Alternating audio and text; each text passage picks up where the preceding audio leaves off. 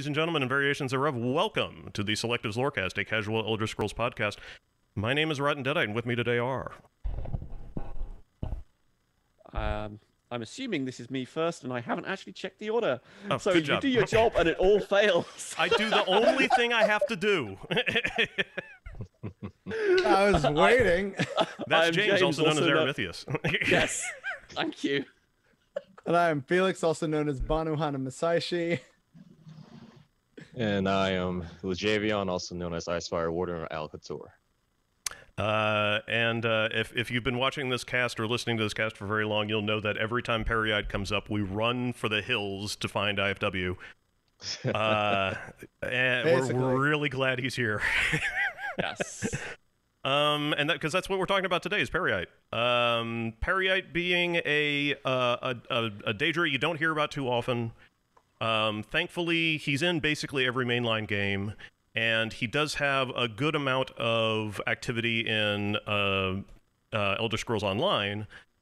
But compared to other, compared to Sheogorath, there's barely anything happening with him. Yes. One thing I do want to mention before we do all of this is I just want to insert my little pet peeve here and say that Peryite is also a great example of what an actual dragon looks like and not a goddamn wyvern. Skyrim. As if this wasn't nerdy wings. enough, you just had to get that in there. Oh, Yes.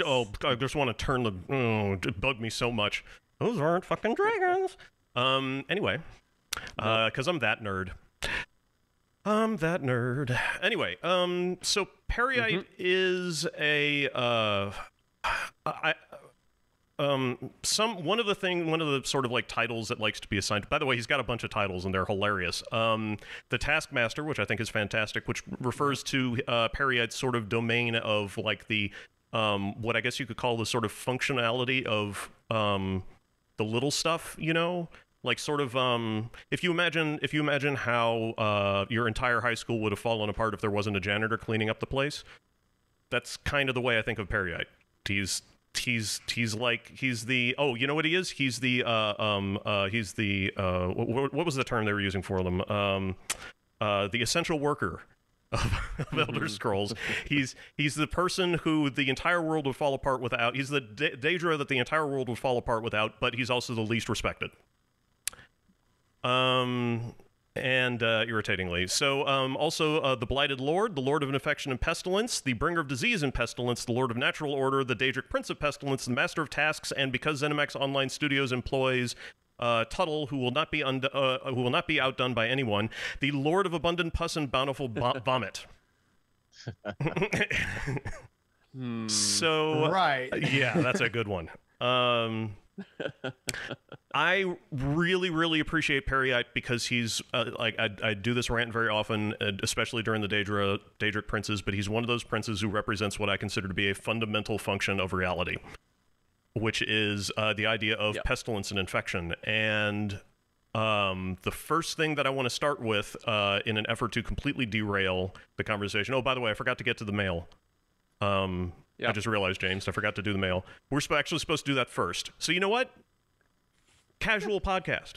Casual. Let's just do the mail. Fuck that intro. Let's just do the mail.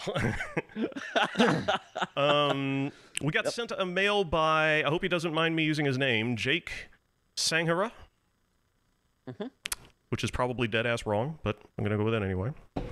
Who I'm going to summarize because it's a very good email with a lot of stuff in it and a lot of really good questions. But he was asking, he was replying in response to our question about the failed enantiomorphic event between Clavicus Val Mephala and Nocturnal, and we were having trouble deciding whether or not Skyrim's main quest line had an enantiomorphic event or not. And Jake feels that it does.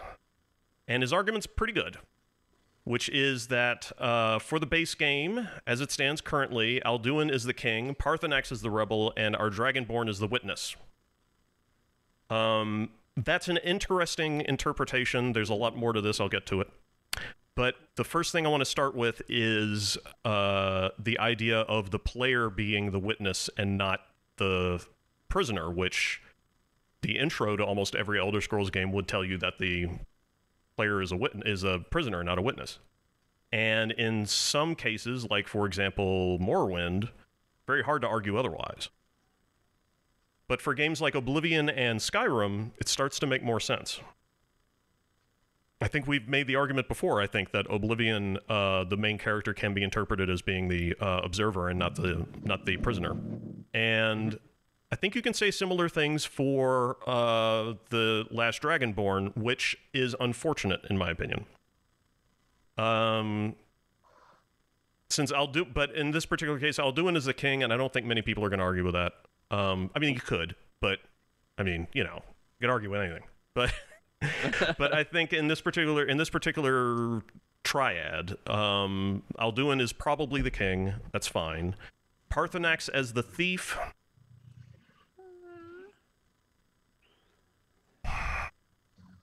Well, I mean, who else is it going to be, guys? I would argue that the Last Dragonborn with Paarthurnax as the witness. Yep. Because Paarthurnax is choosing to help you become what you are meant to be, and so on and so forth. So and Paarthurnax potentially gets killed for his trouble. Right. Mm-hmm. Betrayed, if you will. Yes. By the thief. Yes. And I have to say that probably the crux of Jake's argument is that Paarthurnax fits the thief role. Because he's acting, let's see here. Paarthurnax is the rebel because if he is still alive, he will become the new voice for dragons to follow the way of the voice, whether they wish to hear it or not. This can arguably end up being the requisite betrayal, and we should become the king, but Paarthurnax steals it like a thief from us. This is an interesting idea.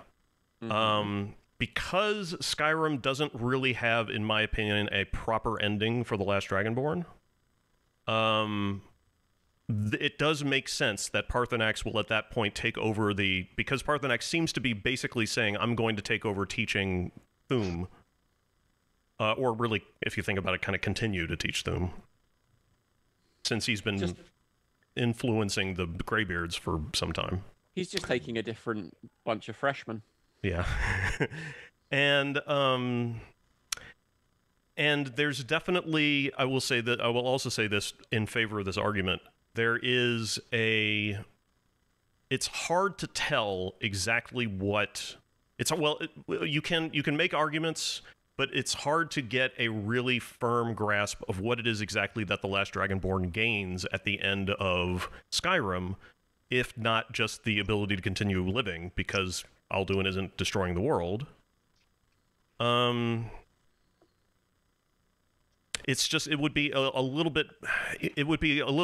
much more clear-cut argument if the Last Dragonborn was actually gaining something. But anyway,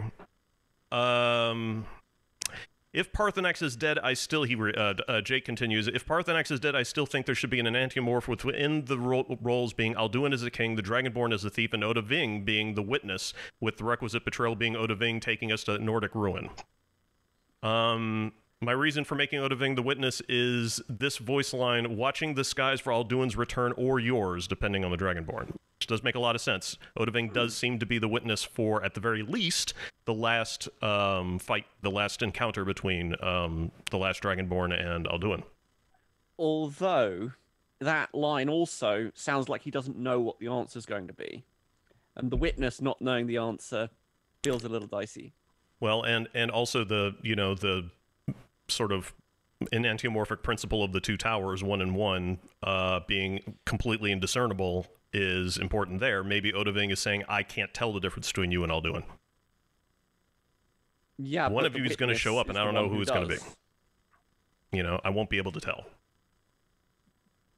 So maybe the answer lies with how the main quest ends. With Odahviing and I think other dragons responding to the death of Alduin. Who do they declare king? Is it the Dragonborn or Paarthurnax? That's a good question. I don't know if they do. They still attack you afterwards. Yeah, that's true. That is very true. They're still running around being pissy. Yeah. So one assumes that it's neither, really. Yeah. That's These interesting. drakes ain't loyal. Yeah, yeah. I mean, well, if it was political, then it would be nice if we got that explanation. But it'd be nice if we got a lot of things. Yeah. What does this have to do with Peryite? None. We got an email. Yeah. We just want to answer someone's question to the best of our ability, which right now is proven to be like, this is actually a really good question. Yeah, I think the problem that Jake is dealing with is a problem that everybody who tries to examine Elder Scrolls metaphysics reasonably closely runs into with Skyrim, is that there isn't really a clear-cut role that's created, and there isn't a very satisfying ending, period, but also there isn't like a very satisfying ending for that metaphysical conflict. There is an ending. It's just with the main quest, it just sort of peters out, you know. And there's a lot of really good reasons for that. I always take the meta, you know, feel and just end up talking about things like budget. Because I mean, a lot of game developers have said this in interviews. Very, very few people actually finish games. If you actually look at the Steam achievement statistics for Skyrim, you'll notice that a shockingly low number of people completed the main quest. It's under 20%, if I recall correctly. Yeah, it's very low. Right, but I think that also runs into a separate question. I don't want to get too off the rails here, but I think that also has to do with the fact that in RPGs, and also probably it might be a trend that's continuing, they don't really care if people make the main quest, because the idea of an RPG is that it's supposed to be an open world, do whatever the fuck you want. So why put so much effort into a main quest if you know more people are going to want to do other things? That would be sort of my argument for why things feel a little short. But to bring it back to what you were saying earlier about what the last Dragonborn gained from the ending of the main quest, if it's not, you know, being recognized as kingship or like Lord of the Dragons kind of thing, an argument could be made that what they gain is access to the halls of Sovngarde no matter what. True. Okay, that makes sense, and that is accurate. They do tell you that they'll welcome you when their time comes. Yeah, that kind of so stuff. it's kind of like, that's not insignificant. Yeah. You know, like, hey, look, Lorkhan gains a loyal soldier. Like, it's well, which very is weird, few again, very few Nords can say that Dragonborn, they know which for sure that they'll end up in the halls of Sovngarde when they die. Very few Nords can say that. Yeah, and especially if you're playing in Skyrim, if you're not playing a Nord, that's even more question, you know. Matthew, you're right. 60% of people think there's an enantiomorph, but it's actually just none. It's just a typical player character quest giver bad guy format that RPGs always take on. Yeah, that's the best way to explain the enantiomorph, is that it's a very basic legend telling structure. It's like the heroic myth reduced all the way down, like boiled all the way down until there's like nothing left in the pot. That's the bare minimum requirement for a plot line. Is you've got somebody who has something, you've got somebody who wants that thing, and then you've got, but really, honestly, that could be it. Yeah, it's Joseph Campbell with the serial numbers filed off. Oh, way filed off. Yeah. Yeah.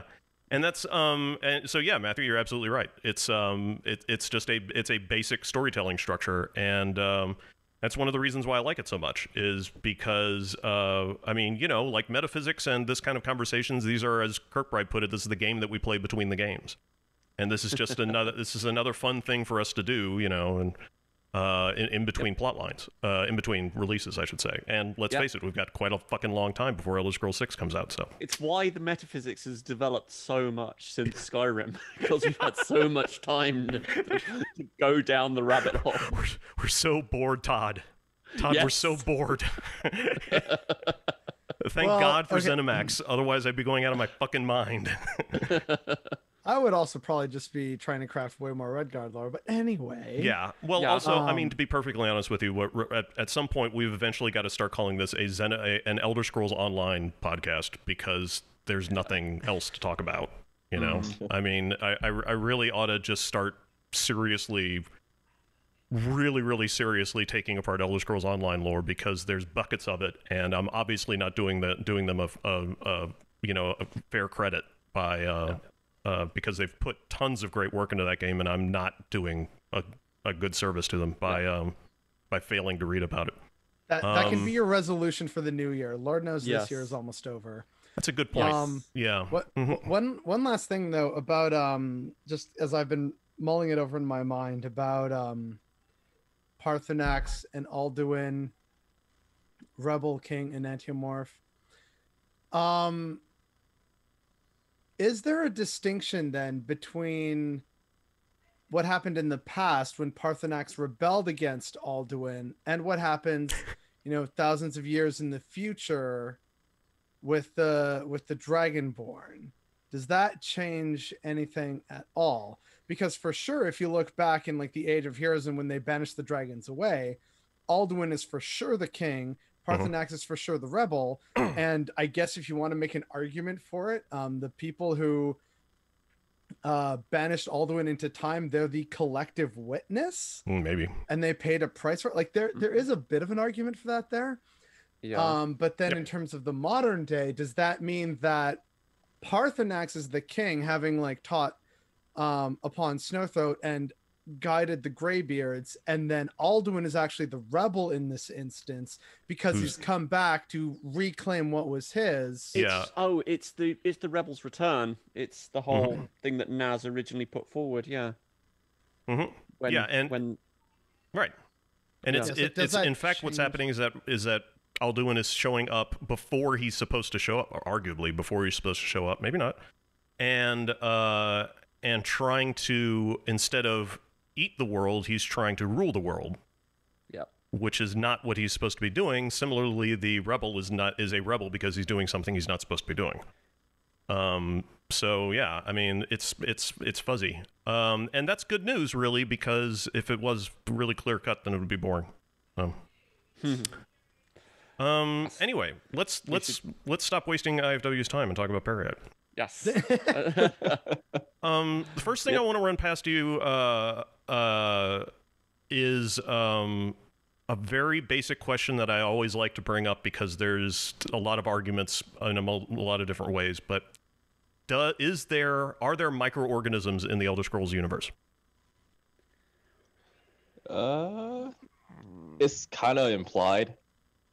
I know that one of the reasons why it's kind of in a more of a concrete idea is in one of the Lore Master archives they mention Daedrons being a thing that exists in Oblivion, and they're kind of like these little I'm guessing that they're like these little microscopic shit starters that kind of just rip open realms and just cause bad shit to happen that you don't want to happen in Oblivion, and Peryite's the one that has to keep them in line.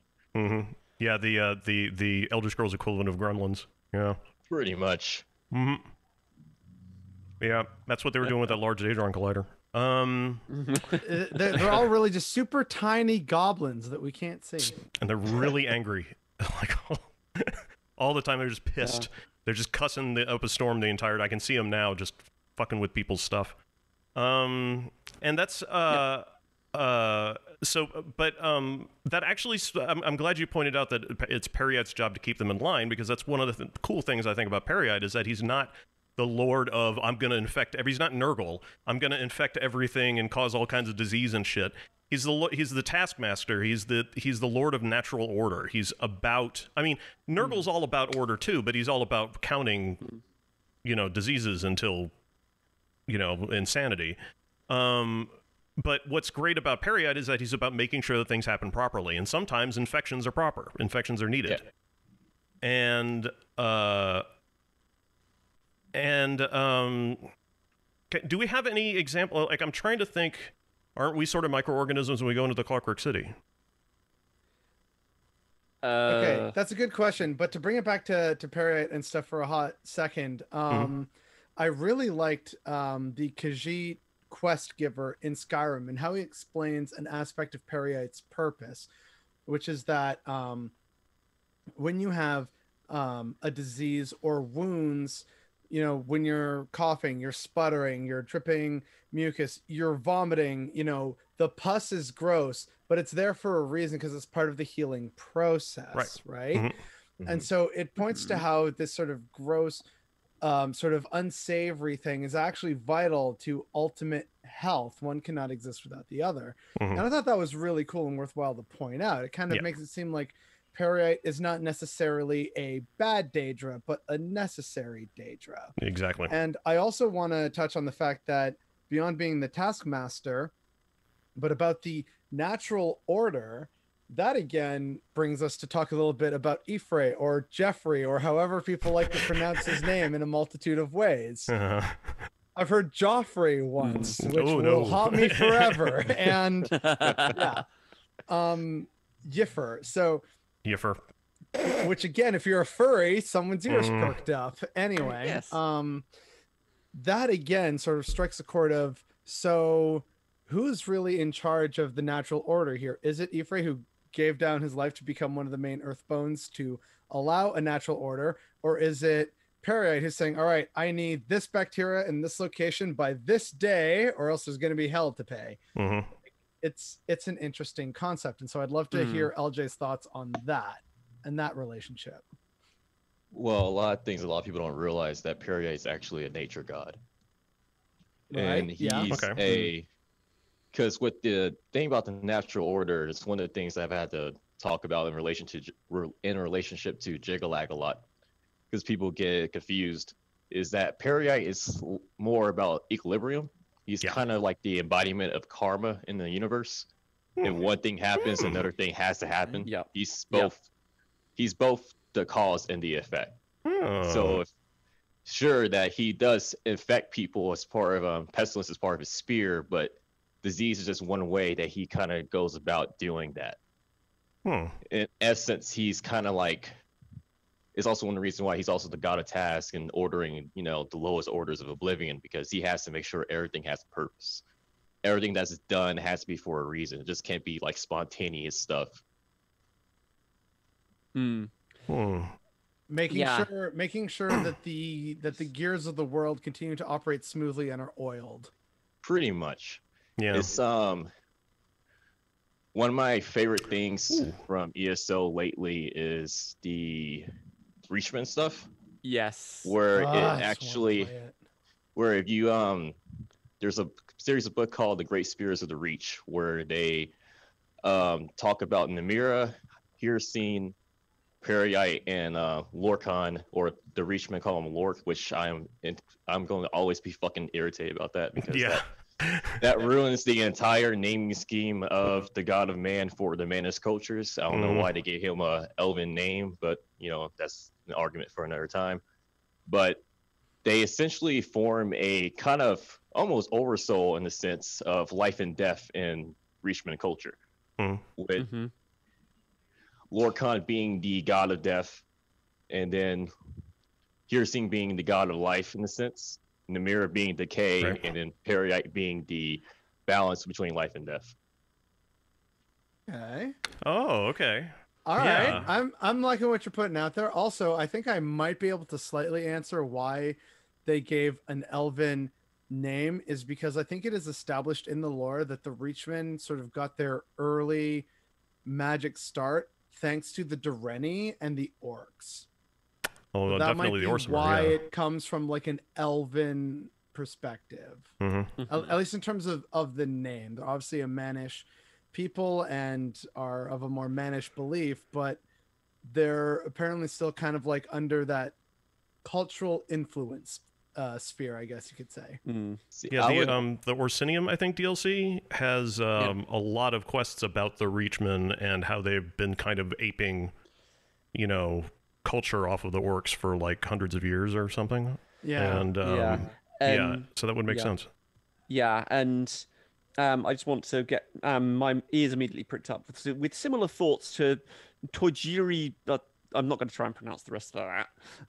But to someone in chat saying yes, but sure, because because that's the opposite. The Bretons are the opposite of the Reachmen in that case, because they've got a corruption of Shore, who they view negatively. Right. as opposed to a corruption of Lorcan, which is viewed positively. So, Language. Yay! See, I like that train of thought. I just can't fully accept it because they kind of imply the Reachmen were actually cavemen. Right. So they Yeah. really have a lot of early elven influence comparisons to the yeah, Bredens, who are actually more or less hybrids. They're Mhm. basically trying to make the Reachmen more like actual needs that just slowly inbred, like basically bred with other races over time, while the Yeah. Bredens are an actual experiment. and just collected a whole bunch of cultural influences along the way. It basically gives the developers an excuse to say, well, the Reachmen think this, whatever this being whatever cool thing the developers want to have at the time. Mm-hmm. Yeah, it's one of the fun things that I like. That I really enjoy when this happens in Elder Scrolls Online is every once in a while you have the opportunity to ask somebody about like their culture or something, and they'll say something along the lines of, "Well, there's a very good answer to that, but we don't talk to outsiders about it." Yeah. And it's kind of like the lore writer's equivalent of going, "Oh, I'm not going to touch that one," or "We'll talk later," or something like that. It's like okay. It's like, I'd love to tell you, but we're out of budget on voice acting. I actually crap. Who was it? Somebody. The idea of Peryite being the Akatosh in the next Kalpic cycle. I've heard that somewhere before. Where did I hear that? Was that? That's from Oblivion Summoning Day, and I hate it. Or Onbolethia Summoning Day. And and you I hate it? personally dislike that idea. Like, okay, I can understand the hate for it. I really can. At the same time, I do understand why there's people who like the idea or support it, because he is the taskmaster, and what is the greatest task to manage but time? Yeah. Right? Like I can get the sort of causality of it. Yeah. But I understand how it's an affront to everything we know and understand about Elder Scrolls lore. And also I'm pretty sure Peryite just took the form of a dragon just as a giant fuck you to Akatosh. It's like, oh, what? You think you're some big dragon? Well, look, I'm a dragon. Like, so fucking what? Fuck you. Yeah. Well, it's possible that's a little more deeper than that. I think it is. Because years ago, back when I was a little bit more active, I was talking to MK about some stuff, and he's the one that originally told me that Peryite was the shadow of Akatosh. In the sense that he was kind of like, I always interpreted it as he's kind of like Akatosh, but if he actually, did his job right, since Akatosh doesn't really know how to fucking do his job. But he's really shit at it. Yeah, but if you actually notice in a lot of the stuff that ESO has been slowly pumping out about Hircine and Namira and their relations with Y'ffre and Lorcan, is that they're also shadows of those gods as well. Like Hircine is the shadow of Y'ffre. Namira was literally basically born when Lorcan died. And the fact that they have Namira and Hircine and Lorcan as their free great spirits alongside with Peryite, and then in their culture they attribute him with time and draconic energy and being the god of order and hierarchy, which is what the elves do with Oriel or Alkosh and so on and so forth. It's a little interesting idea that they basically worship the gods that became into existence after the four main principles were already set for the world. Yeah. Actually, this is Matthew just linked in chat Great Spirits of the Reach Volume 4, which suggests that Peryite's role in the Reach Society mimics that of Akatosh and Adric faiths in many crucial ways, etc., etc., etc. So it's an interesting. So that's kind of another parallel there, but because their spheres overlap. Because if Peryite's associated with natural order, time is the absolute natural order, and there's even some kind of thematic links there to a degree with disease. I mean, more decay than anything else. But the stuff that was talked about, but decay is Namura's thing, right? Yes. Yeah, which is this is the kind of bit where all the Daedra bleed into each other a little. But Peryite being associated with balance and return to normality that comes with pestilence and so on, then that's also the kind of the way of time. in some ways, that the wheel is always turning and so on. Mm-hmm. So it's Patamaic, but it's in which Akatosh isn't necessarily, but it's yeah, that's kind of what I'm thinking. Sorry, I was thinking Peryite as the Patamaic Lorcan and everything that implies. Mm-hmm. Or not the Patamaic Lorcan, The Patamaic Anuic. Akatosh. Mm-hmm. No, Yeah. not Anuic Lorcan, Patamaic Akatosh. Oh, okay, gotcha. Right. Yeah. There we go. All right, we figured it out. Yeah. If I can get my words ironed out, because there is that way of overlapping in how they look at things, and because if we go at a basic level, natural order and time, they all kind of share causality as their root, and I don't know quite where to go from that. Whether Peryite is on some sort of similar level to Akatosh in some meaningful sense, or whether it's just an aspiration for him, or some third option that I haven't considered. I'm not sure. Mm-hmm. Yeah, it's important to remember. Like, I don't know. I was going to expand a little bit on a little bit more about the idea of what it means to be the shadow of Akatosh, but I think we've covered it. That's a it throws me for a loop every once in a while when people use the word shadow to describe something, because sometimes there are some writers who also use the word echo for the same thing, and I'm like, not the same thing. One is sound and the other one is light or whatever. Yeah, right, Matthew. Yeah, it's all, and then the Jung starts up, and I'm like, oh, here we go. Get your bingo cards ready. Yep. Yep. But yeah, like LJ, do you have anything to add on to that? In what sense? This regards in the shadow thing? Mm-hmm. I guess. Well, sure. I would say that it's also interesting that you note that even though Perry doesn't have a lot of concrete, like actual like text and stuff in regards to him in comparison to a lot of the other more popular Daedric princes, that he has a lot more subtle influence in other cultures than they do, which is I think was actually really interesting. For example, in the Kind's Challenge books, there's actually a Peryite shrine in Somerset, which I always thought was really interesting, considering that Altmer absolutely hate Daedra. Yeah. But there's this really ancient like they describe it as really, really fucking old shrine to Peryite in Auradon that has depictions of the Altmer fighting the Slode. And then you also have in That makes Craglorn. sense. Yeah, then you have in Craglorn, there's the Nedic ruins there actually have depictions of Peryite on them, which is one of the reasons why I've been doing a lot more research into the Needs in regards to the Taskmaster, because when you start thinking about titles like the Parif or the Paravana for Elysia, you start wondering if they're actually older dialects or at least older terminology for dragon priestess or cults in Cyrodiil that were related to Peryite when he was worshipped in, back then before Akatosh took over in his place.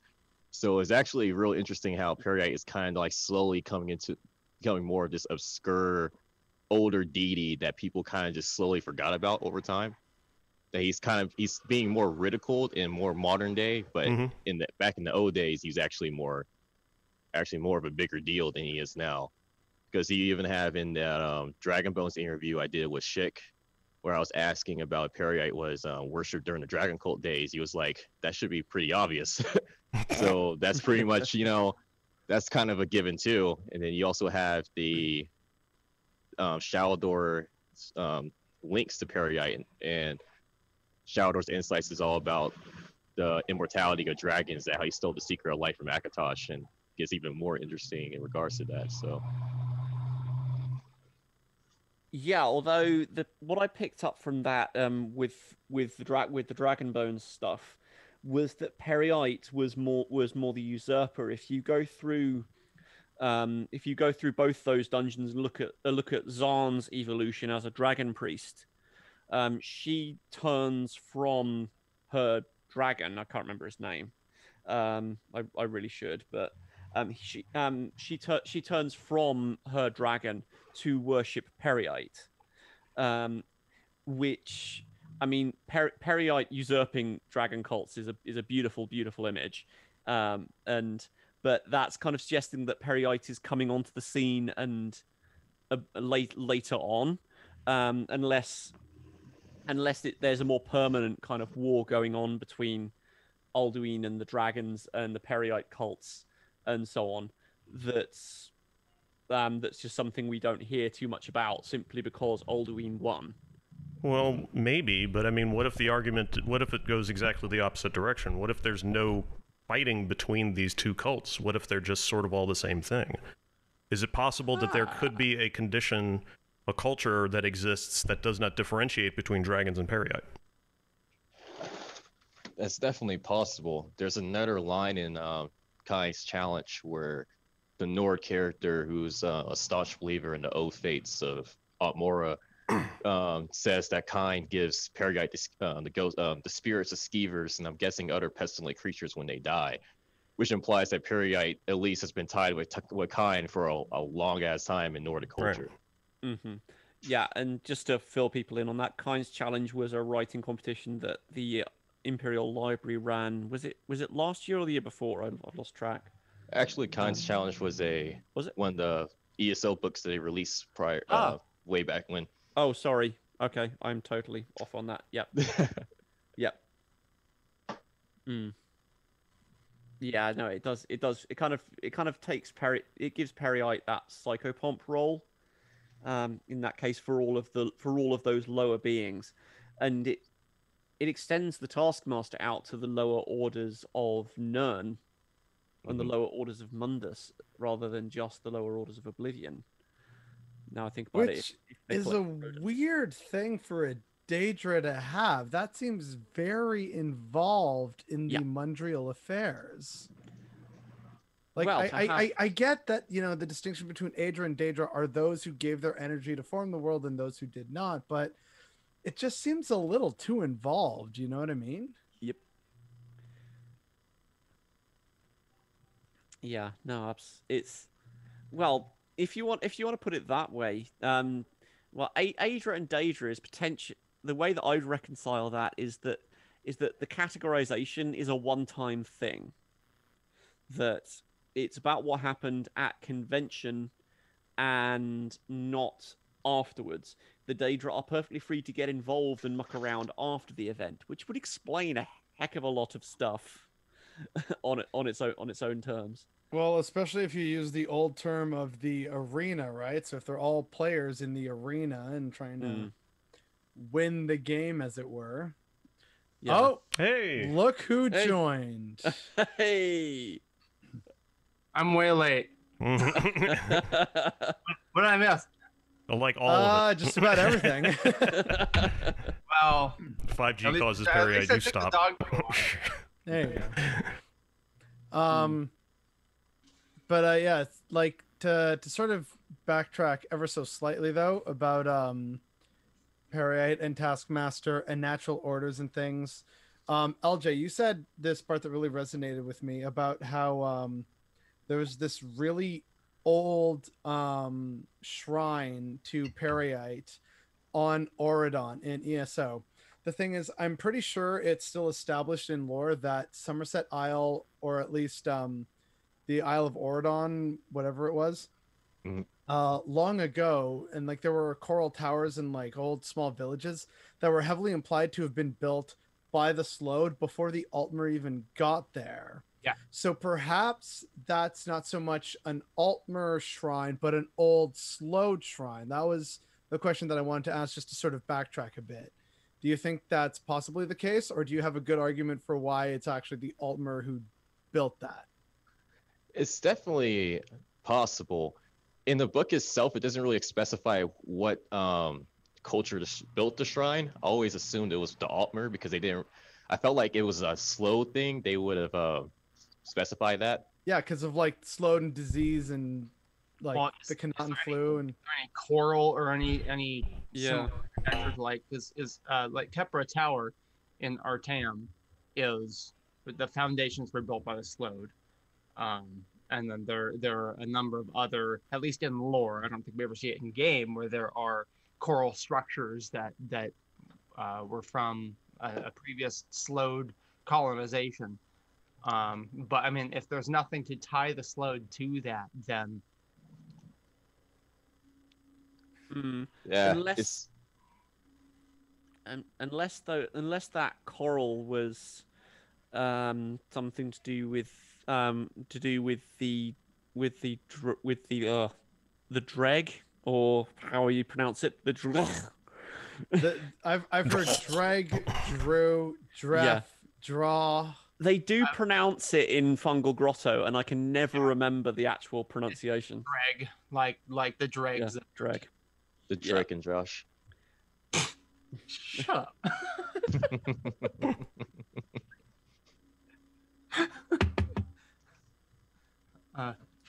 Dreg.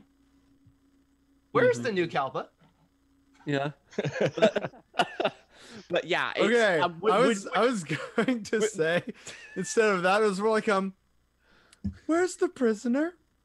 Because there's always a prison break. Or how I about, was thinking it's spherical. I thought I get laughs at that. I'm dead sad a little bit now. Either way, that was a beautiful little moment. Anyway, yeah, sorry, James, you were saying. I was going to say, is that apologize. I'm sure I remember hearing somewhere that that the dreg made things out of coral, as well as the Slode, that some of their older some of their underwater stuff was constructed out of coral. So is it something from them and or from a previous Kalpa if we want to go full on tinfoil hat? No, and that sounds like getting into leg stuff, which Sorry, Matthew Schroeder has put in chat, they had castles of coral and glass, according to the 36 lessons. So, yeah. I'm imagining like ocean glass, where it's like smoothed over glass pebbles, and then like walls of like a single layer of ocean glass. Yeah, but no, any kind of connection with them worshipping Peryite is going to be super tinfoil hatty. And unlikely, but yeah, I'm not entirely sure, because the thing that I always wonder, because we know that Auradon, or at least First Hold, was the first place where the Altmer landed in Somerset, which is actually old arena lore that they kept. And the fact that they have on the shrine itself, it depicts at least the Altmer or the Altmer fighting the slug-like creatures that are probably the Slode, implies that they probably built it, and it was built during a war. So I personally thought that was always interesting, because it kind of implies if it was the Altmer that built it, then that Peryite worship came from Aldmeris, which is extremely fucking heretical. But it's also like one of those things that, like I said, it kind of feeds back. There's not necessarily a lack of precedent, because I mean we do have the Velothi Exodus, who were following Daedra. I mean, who's to say that there weren't other sects of equivalent people instead of Veloth, it's someone else, and they see Peryite as their ancestor or something along those lines. Yeah. Well, I have a theory, but James, please, you said you had a theory? Yeah, I've kind of had some rough headcanon that original kind exodus for the Chimer was part of a wider fracturing of Aldmeris that I would probably date the Sigix to this point as well. That it was as the Aldmer started worshipping the ancestors of their betters, as the Pocket Guide puts it, there was a whole bunch of factions that just said, no, we're not going to do that. So from that split off, you get the Sigix, you get the Direni, you get the Chimer. And so it's possible that we would get some Peryite worshipping Altmer as well. In there. They don't have to be popular for it to have been a thing. I mean, it could have just been a couple of families or something. Like nothing enormous like the Velothi Exodus were. Yep. Mm. Yeah. So, one thing though is that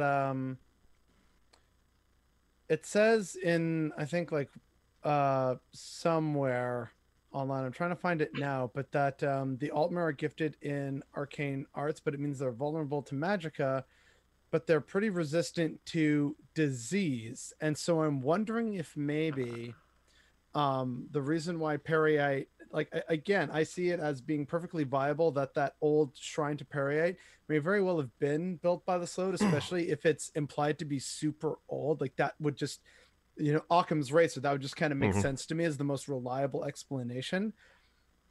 But it could also be seen to sort of go back to a point when I was going, well, because if Peryite is the god of disease and the Altmer are resistant to disease, then early on, before that whole sort of societal and cultural shift towards worshiping the ancestors of their social betters, there would have been many who openly worshipped Peryite because, well, look, he's given us resistance to all these diseases. What a good and noble Daedra who orders this hell that we call existence. I do.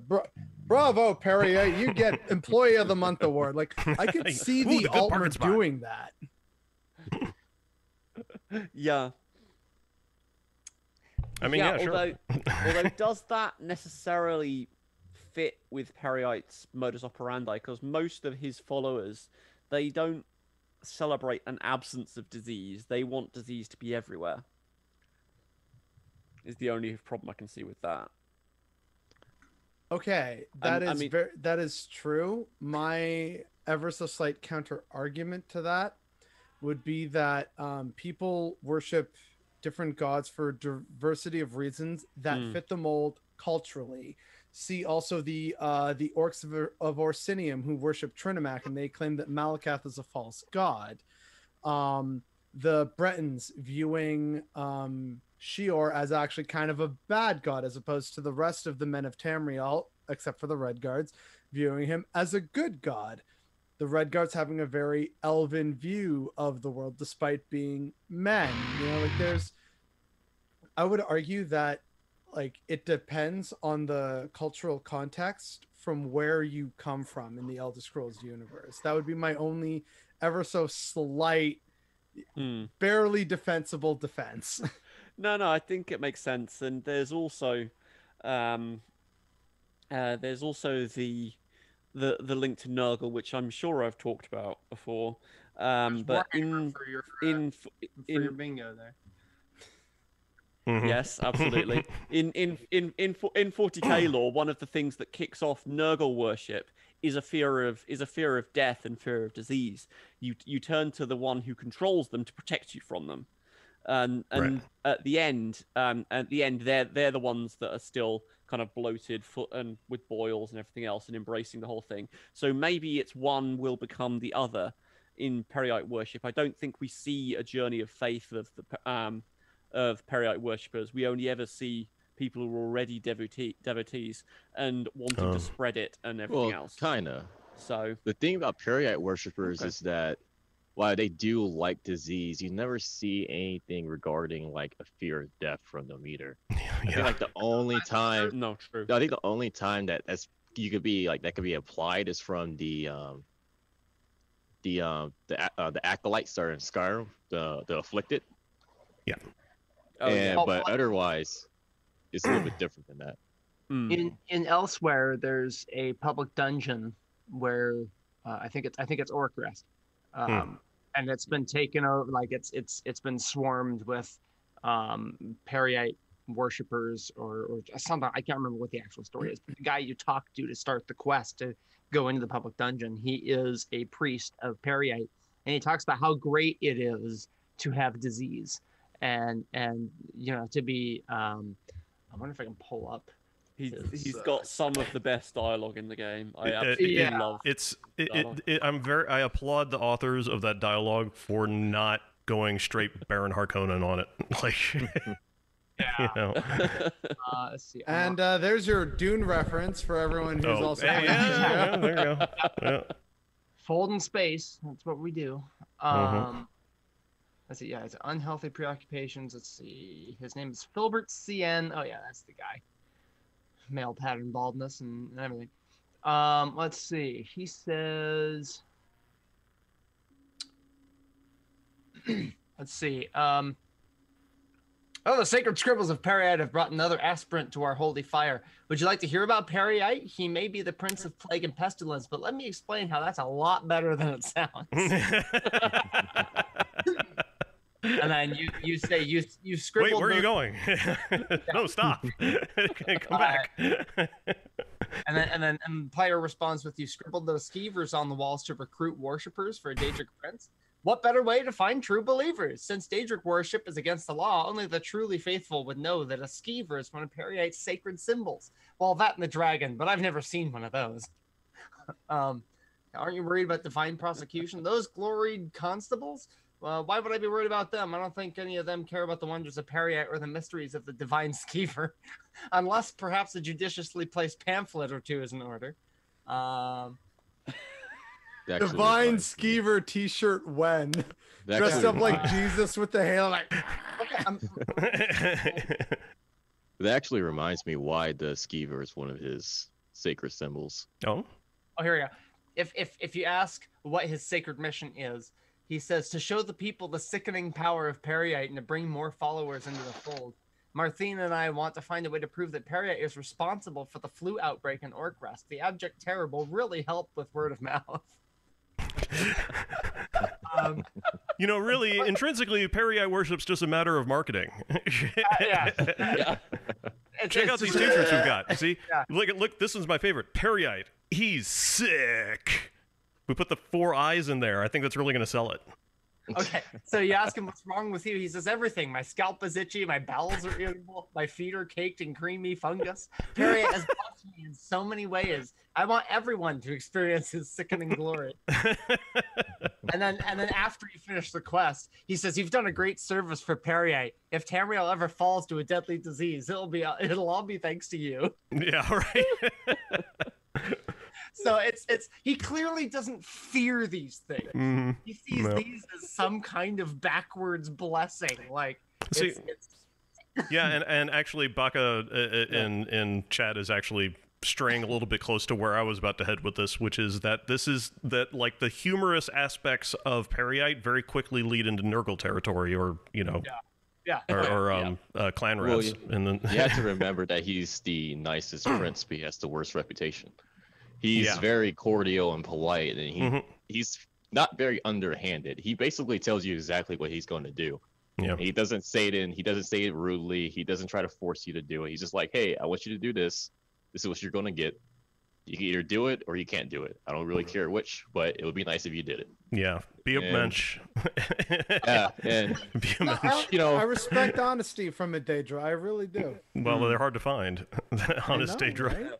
Looking at some of the other dialogue here, it looks like he was also present in Somerset. Ooh. So I don't know if that's related to the Peryite shrine you guys were talking about earlier. Well, there's that, but actually, I want to hear from Icefire Warden. He dropped that bombshell earlier, hinting at why the skeever is so important. Like, why is that? Yeah. Oh, because skeevers are. They're basically like giant rats, but there's a shit ton of giant rat creatures in TES, but they're like the more profound. The ROUSs, yeah. I don't think they exist. But only 3 of us have seen this fucking movie. All right, that's fine. All right, whatever. Okay. I've seen it. I love it. Come on. Rodents of unusual size? I don't think they exist. Anyway, yes. Sorry. RJ? Yes. No, I was like, just immediately went to Skaven, and I was like, they don't exist either. But best. But with the skeever, they're known as creatures that spread disease, that are infestations. They basically are everywhere in the world. But from one of the books I was reading, they also serve as the food source for a shit ton of people. They help people survive. They help people to live. And that's pretty much the perfect representation of balance of Peryite being a nature god, because he gives, but he also takes away. And when he takes away, he also gives back. Ooh. So the skeever, sure, is a symbol of pestilence. It's also a symbol of survival. And it's the reason why I kind of Endurance, yeah. Yeah. Yeah. It's the reason why I like with Reachman culture about Peryite and the Mirror and here scene, they're all kind of gods of survival.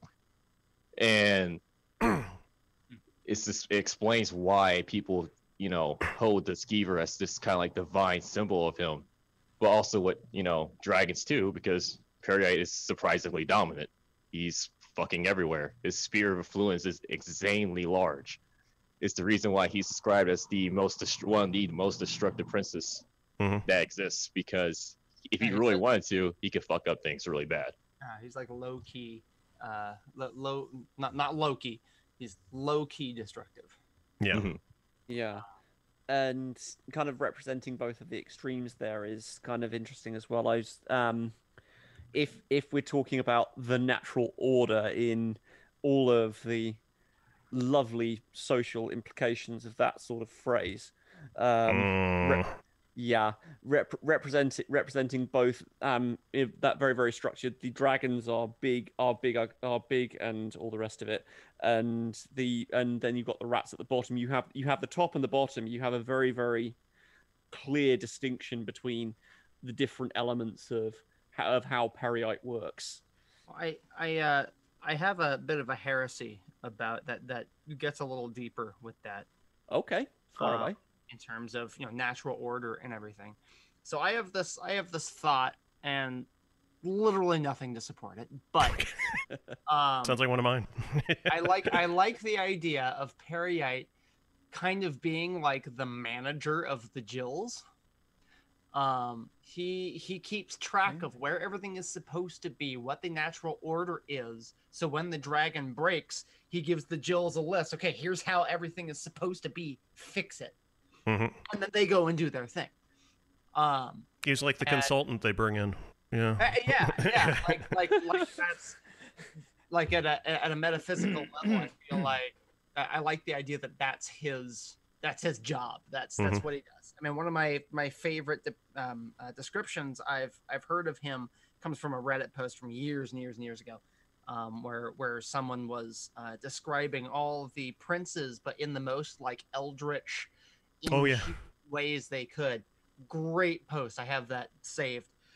And he talks about how Peryite is like a hooded swarm of rats with a clipboard and a pencil, and he's writing down just lists of things. Here's a teacup, here's a jar, here's a table, here's a dead guy. Just lists of things. And so I kind of threw that in there. So why is he making lists? Well, he's making lists for a practical reason, to maintain the natural order of things, how things are supposed to be. And then when it comes time to, put everything back the way it should be, the Jills do the best they can. Well, we couldn't get this, and this, and we kind of had to fudge this thing over here, and that's how we got the warp in the West. So, Peryite's like, fuck it, good enough. Yeah. we can't for the life of us get anybody to agree on who's supposed to have Numidium. Sir, I'm sorry, it's just not possible. And Peryite's like, you know what? Fuck it, give it to everybody. All right, let's do that. You get a Numidium. You get a Numidium. Everybody gets Numidium. You know what? We're out of budget and we're out of time. We got to hit this goddamn milestone. I don't want another fucking scrum meeting. Let's just give it to everybody. So is there anything else we need to talk about Peryite before we go completely off the fucking rails? Why Spellbreaker? Yeah. Because that seems like a weird mix. Because, right? I mean, it's Daedric. I mean, it's Dwemer for some reason. Well, it's not the only Dwemer artifact. True. No. Because we got Volendro as well. Yeah, but Malakath's an outcast who wasn't a proper Daedra to begin with, so that's kind of understandable that you've got a Daedric artifact that isn't a proper Daedric artifact to begin with. Yeah. Suck it, Malakath.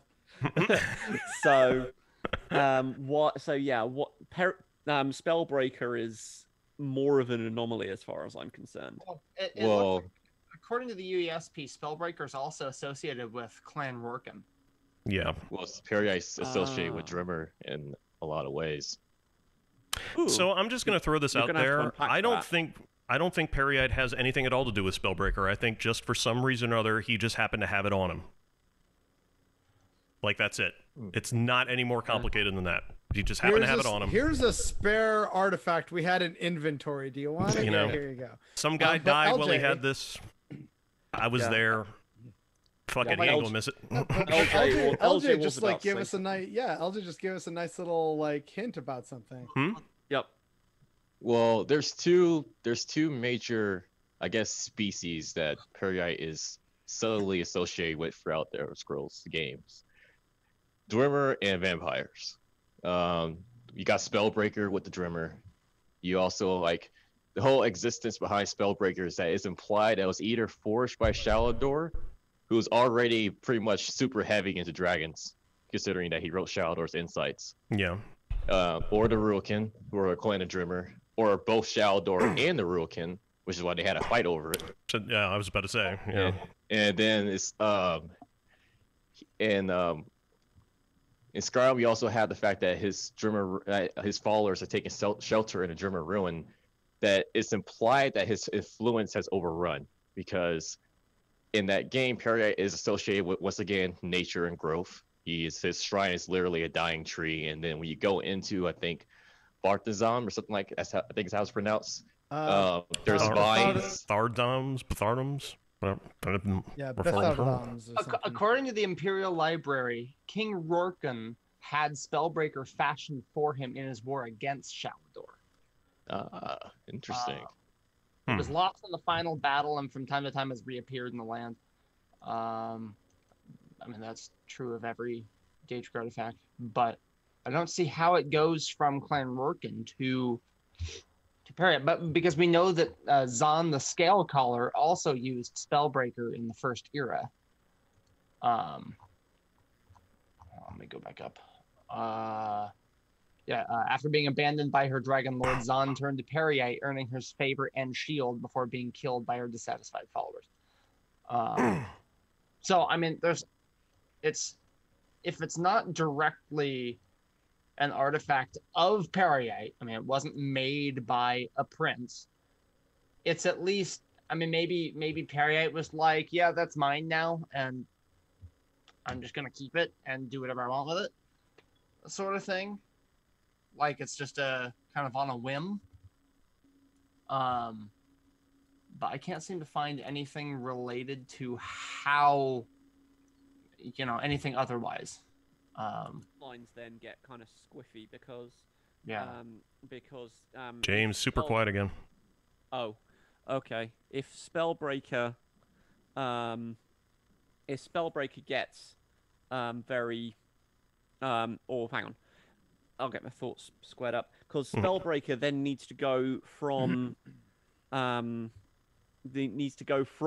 Rorken to Zahn, or maybe the other way around, because it either goes from it's got to go from Clan Rorken to Zahn at some point, which implies that that the stuff that Zahn was doing with it is after the disappearance of the Dwemer, which is very weird. It means that the dragons means that you've got dragon cults after the Dwemer disappeared.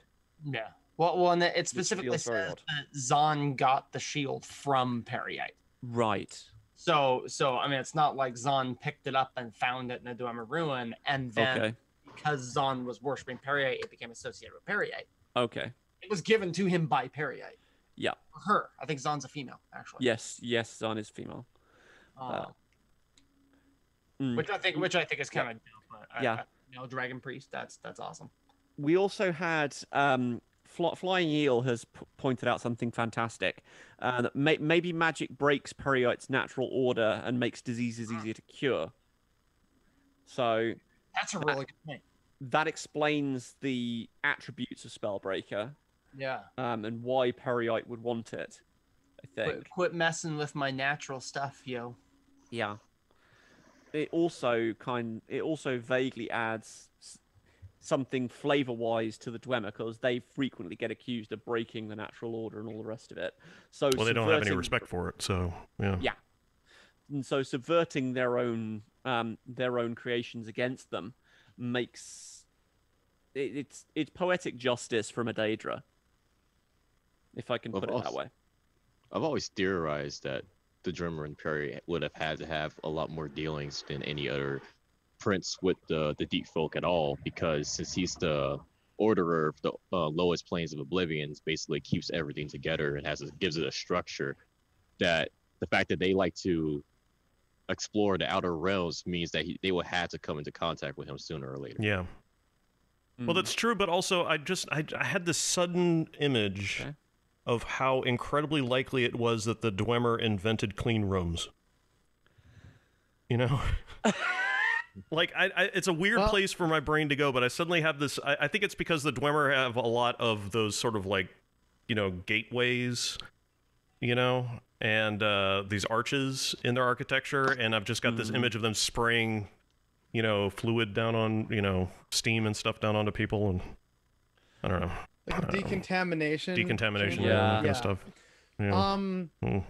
So I decided to start exploring a little bit of God help me, the Elder Scrolls fandom wikia.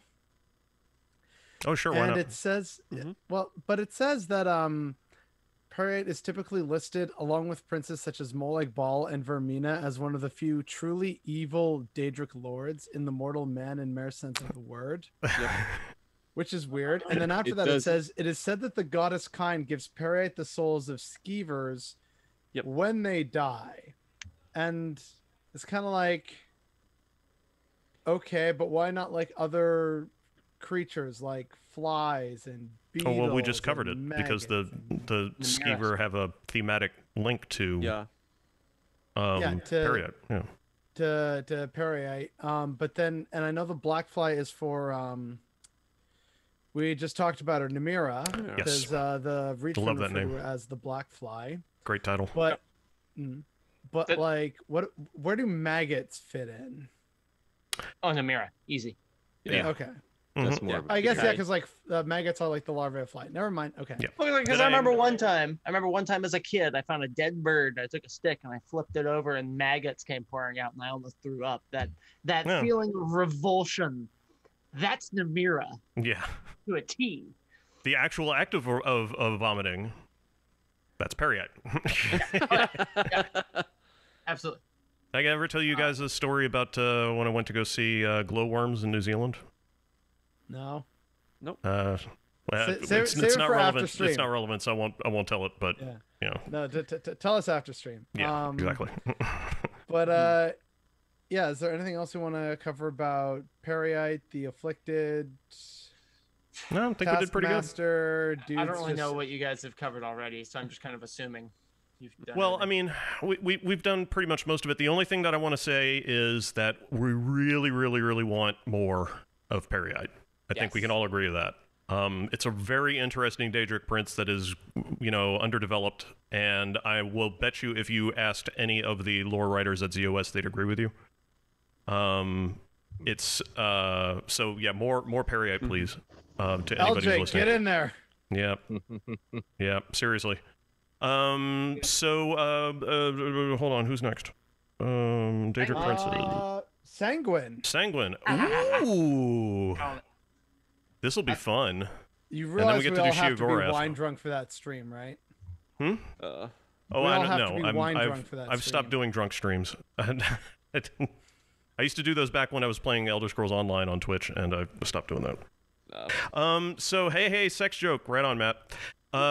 So yeah, so that's not this coming weekend, but the 19th.